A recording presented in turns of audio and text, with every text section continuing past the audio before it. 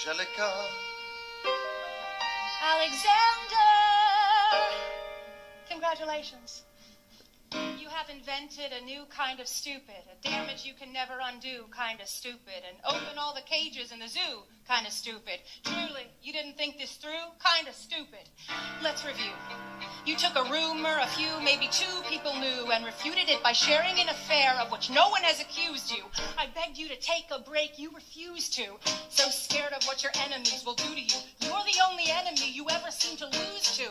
You know why Jefferson can do what he wants? He doesn't dignify schoolyard taunts with a response. So yeah, congratulations. You've redefined your legacy. Congratulations. It was an act of political sacrifice. Sacrifice?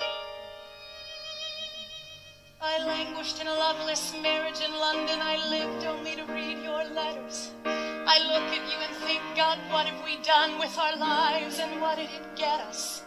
That doesn't wipe the tears of the years away, but I'm back in the city and I'm here to stay, and you know what I'm here to do. Angelica. I'm not here for you. I know my sister like I know my own mind. You will never find anyone as trusting or as kind.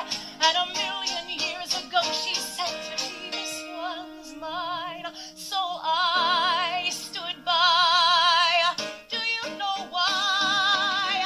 I love my sister more than anything in this life. I will choose her happiness over mine every time. Eliza is the best thing in our lives. So never lose sight of the fact that you have been blessed with the best wife.